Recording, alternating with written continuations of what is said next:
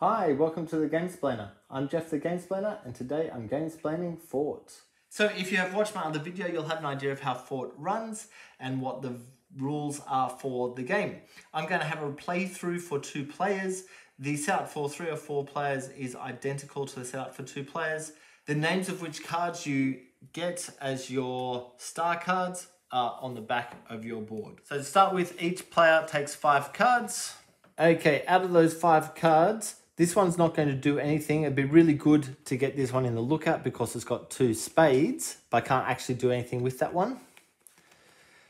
These 2 cards are identical to each other and allow me to move forward on the fort, but I'm going to have stuff to be able to do that movement.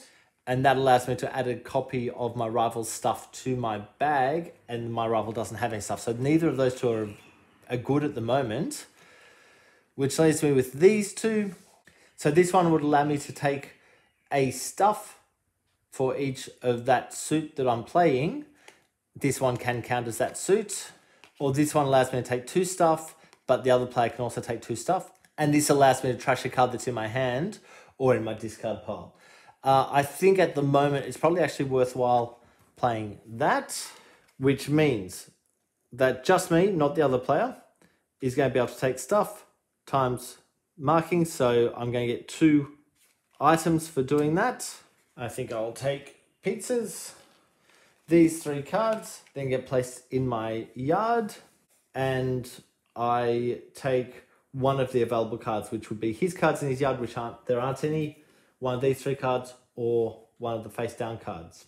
I think at the moment it's probably actually worth taking Penny because she's got some points on it, and these points are actually really vital and important to remember that they exist and to do something about. Okay, so we replace the park and we jump over to this side. This guy could play this card, which will allow him to take goods times 3 and wouldn't allow the other player to do anything. He can't move up the fort at the moment because he doesn't have any goods. Yeah, it's probably actually worthwhile playing cards like that, which gives him 3 of goods. So he's going to add probably 2 of each. They then go into his pile. He selects 1 more card, and he likes the idea of this card. He really wants to get it in there though, but he'll grab that and put that in his yard. We now go back over to the other player. Before we do, we deal out ourselves 5 cards so we know what we're running with for next time.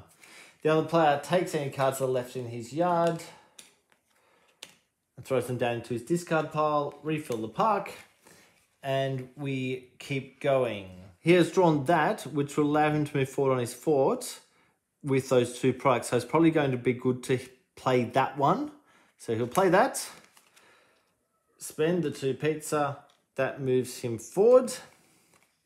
These all go into his yard so they can be picked up by other players. But because he's moved to here, he gains 1 of these end game points. So let's have a look at them. At the end of the game, score 1 point per this suit that you have, which includes in the lookout and here and everywhere. Sleepover at the end of the game, score 8 points if you have the most cards. If tied for the most, score 4 points. And this one, at the end of the game, score 1 point per book card that you have. I'm not seeing them. There's one. There's the book cards. He thinks that he might actually take that card and just go for the most cards total. He adds a card into his hand, and he thinks it's probably worthwhile taking that one because that's also got the points on it. The card played could be followed by this player. If he plays that icon, he could play this one, which will allow him to upgrade his fort. And he thinks he'll actually do that. So he's going to play that one to follow the action. And he will also use 1 of each, which pushes him forward 1. He likes the look of that one because he thinks he's probably going to get the most of those cards, or at least that pushes him in one direction and he can see 1 at the moment. So he has 4 cards left. It's now his turn. So this card hasn't been picked up by anyone, so it goes back into his discard pile. He has 4 cards. Now what he's able to do is he could upgrade. If he plays this, that will allow him to upgrade because he can use this one to just use those 2 products. Or if he uses this one, he'll get 1 more pizza and it'll enable him to trash a card. I'll only give him 1 point for doing that. He thinks he's going to play this one, but he's only going to use the bottom action. So that's these 2 goods. So a blue and a yellow -1. So he doesn't need to worry about that 3rd good to be able to upgrade that. That's now been played. That allows him to take 1 of these perks. And he thinks that he'll take this one. So he just keeps that beside there. What that allows him to do is my pack can hold 2 extra resources. So at the moment, he could keep 3 resources in there. With that, he can keep 5. And these other 3 cards go out into his yard. He then chooses what to grab, and he thinks he's going to grab that one. And we move back over to the other player. The other player doesn't have any cards left over. So he should have done this. Because I'm the only player, it's really hard to kind of keep track of this. This should be happening at the end of his turn. So he takes the 5 cards. He could have spent a glue card from his hand, but he doesn't have any good, so there's no use in actually looking at that. So he takes the 5 cards. This player also should be doing the same. So shuffle up 5 cards. Okay, these cards come into his discard pile. And we come over here. So these ones allow him to add a copy of his rival's pack, but his rival doesn't have anything in his pack, so they're no use to him, and he can't go up the fort because he doesn't have any goods. That one's same, doesn't have any goods. In fact, the only card he can use is this one. He doesn't have any wild cards there, so it's just the 1 card being played. And what that does is add a card from his hand to look at, so he'll add this one because there's 2 pitched on there, and that's the only real good use for those ones, is go into the lookout. Then he gets victory points multiplied by the number of cards in his lookout. So there's 1 card in the lookout, which means this card is now worth 1 point. These other 3 cards should go down there, but one of them has a star in it, so it comes to the discard pile as well, and the other 2 go out. This guy is able to follow that action if he has a card to use, and he does. In fact, he'll use this card to follow that action so that he can put this card into his lookout. And that then puts a wild card in his lookout as well as a crown. So now this player's turn, so the 3 cards come in. Okay, this player is going to play that card. He'll do the bottom part first, which is take 2 blue or 2 toys. And then the top part, which is move a good from your stuff into your pack for each of these cards. Now he's got a wild there, so it actually counts as 2, so he can move 2 of his toys into his pack. The other 2 cards can go there, except one of them has a star, so it doesn't go there.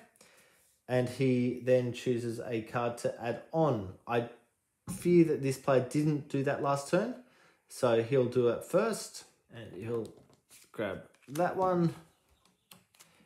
Now we can do over here. This guy's going to get extra points at the end of the game for having these markings. So he'll grab that one and do himself 5 cards. And that's the 5th card there. And they become the draw stack. Okay, coming over here. We should have done this. I do keep forgetting to draw early, so please forgive. These 2 cards come into the discard pile because they haven't been picked up by anyone. He doesn't have any goods to put into his backpack, so these 2 cards are no good to him. He can take 2 goods. He could trash a card. He doesn't want to because he's going to get points for having the most cards at the end of the game. That might be his best one to play, actually.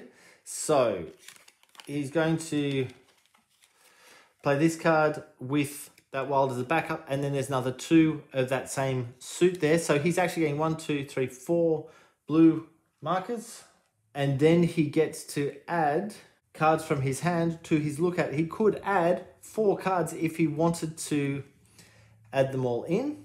He can only keep 2 cards in his lookout.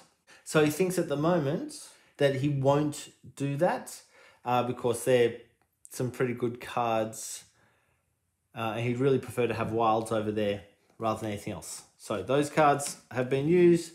These cards go to his yard so the other player can pick them up if he wishes. This player then adds a card and he thinks he'll add that card to his pile. This player is able to spend a shovel suit but doesn't have any of them, so he can't do anything with that.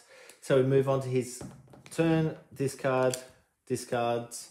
He thinks it's probably worth his while to play that card with the other one behind it.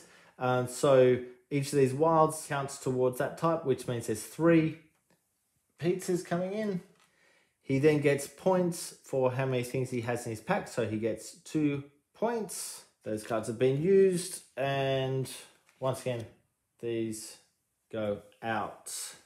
He will choose a card. He thinks it's worthwhile grabbing that one because he'll get extra points at the end of the game for having extras of those.